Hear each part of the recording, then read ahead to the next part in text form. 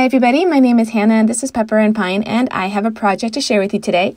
We are in the middle of our ancient China main lesson block for homeschool and we are finding a ton of inspiration from this book called Lucky Bamboo Crafts by Jennifer DeCristoforo.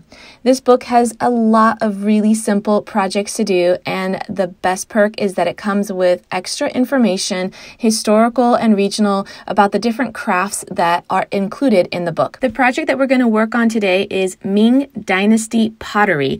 Now I have a bowl here to use as a template. I also have my Sculpey oven baked clay, which I absolutely love.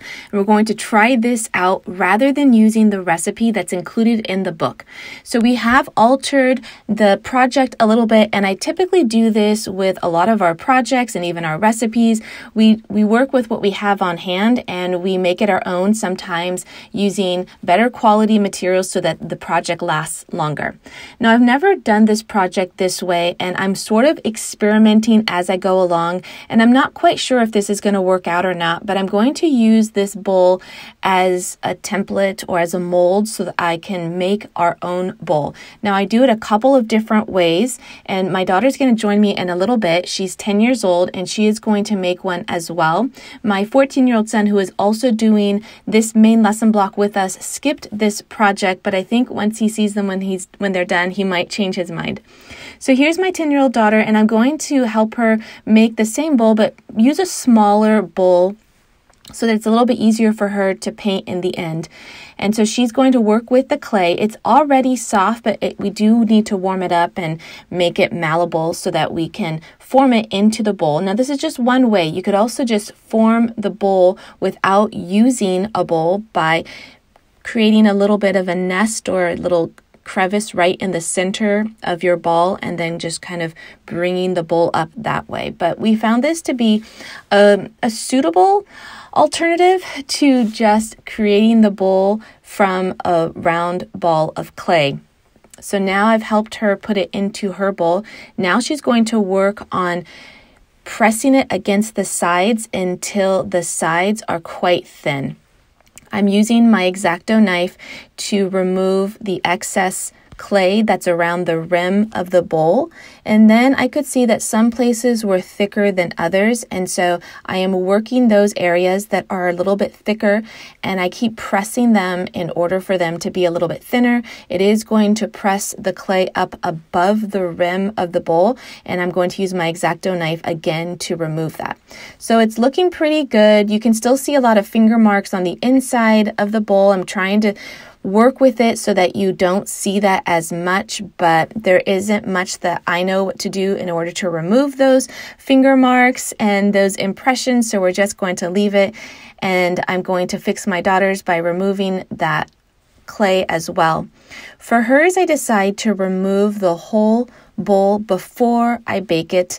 I'm not sure about this particular piece of pottery, which is quite special to me, and so I'm going to remove her clay first because I'm also not sure whether it's going to come out of the glass bowl. So I'm doing this a few different ways, and I am going to preheat my oven to 275 degrees. This is according to the directions on the package. I have a little piece of parchment paper here. It's going to line my tray, so I've got my 3 different bowls using 3 different techniques. It's time to pop it in the oven, and we're going to set that timer for 15 minutes. I am using a bowl that is oven safe up to that temperature. So once it's done, we're going to remove it from the oven. We do not want to overcook it or cook it at a higher temperature. You do want to follow the directions very precisely when it comes to using these different oven baked clays. So now I am going to try to remove mine from the bowl, but it is really hot and it was kind of stuck, but it does eventually come out, and I am super pleased with the way that it turned out. I've never tried this technique before. That's why I made a couple extra bowls just in case, and I am super pleased with the final look. Here's another bowl that I tried to kind of place on the outside of a bowl and bake it that way. I love the shine on this one bowl. It looks really beautiful, and it really looks like porcelain even though it's just clay. So next we're going to paint them, and I've got my acrylic paints, and we're going to mimic the images that are included in the book, and they have this beautiful light blue color. And so I'm going to mix some black and some blue and some white together, and I do not get the color that I want at all. There was way too much black in there. So next, we're going to add just the blue and the white and just a touch of that black, and I get just the right color that I want for this project. So this is actually a really challenging, time-consuming painting project. And I did not dilute my paints with water, and so it was quite thick and difficult. And about midway through, I add water, which completely transformed the project and made it way easier. So again, I am copying the image that's in the book. It's not really there for you to copy exactly. It's there as an example. But since I didn't know any other images to use, I decided just to copy what was in the book rather than to look up other designs. But there are tons of different designs, and there are also a lot of sceneries that you could choose as your artwork inside or outside your porcelain bowls. So doing a geometric design feels a little bit easier for me, but it's really time consuming. Doing something that's a little bit more artistic, I think could be really beautiful, but I opt to go with the geometric design that's in the book, which in the end looks a little bit Greek or Roman to me, maybe more Greek in the end because of some of the motifs that are around the rim of the bowl, but I am still just going to copy the one that's included in the craft book.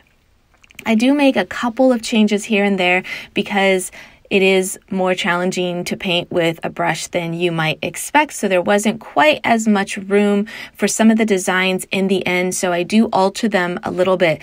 But overall, I am super pleased with how it's looking, especially once I dilute my paint with a little bit of water. It made the whole process so much easier and a lot more enjoyable, and also a little bit faster as well.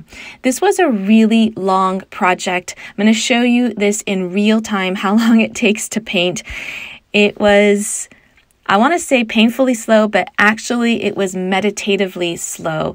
And as I worked on each of these different sections, I found that it was quite relaxing, although I was a little bit impatient to finish the project. I quickly realized that this was going to be far more challenging than what my 10-year-old can do. So if you'd like to see her bowl, you can check out the blog post that accompanies this video. That link is down in the description box below. You can see the bowl that she made and the other examples that we have, as well as all of the materials that we used in case you want to do this project as well.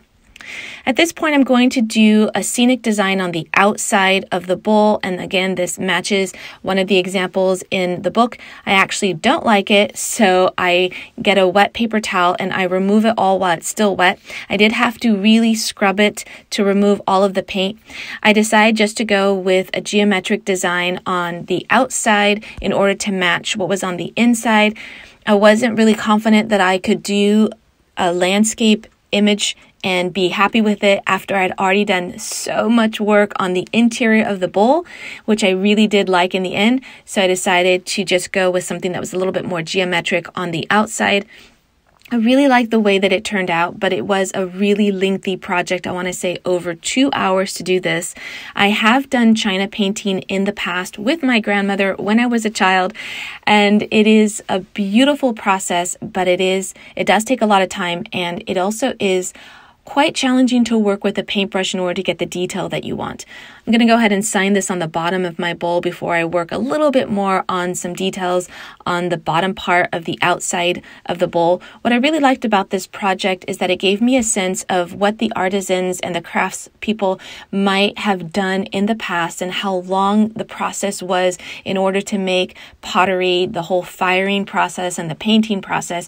It is a very lengthy process, and being able to do this on a smaller scale using clay and acrylic paints gives you that sense of what it took for these artisans to do their work, even though in the end, this does not compare by any means, but it's really the spirit of the project that we are going for when we are mimicking these crafts or these recipes or these projects that people used to do in the past. I'm really pleased with the way it looks in the end. My daughter was so delighted with the way this turned out. It really looks like a piece of pottery or porcelain that's been painted, especially if you look at it from afar. I hope you enjoyed this tutorial. If you'd like to see some of our other ancient China projects and tutorials, you can tap on the screen right now. Don't forget to check out the blog post that accompanies this video for more information as well as photos on our projects. You can find that link down in the description box below. And if you'd like to see what we're doing and how we're homeschooling on a daily basis, you can find me on Instagram at Pepper and Pine.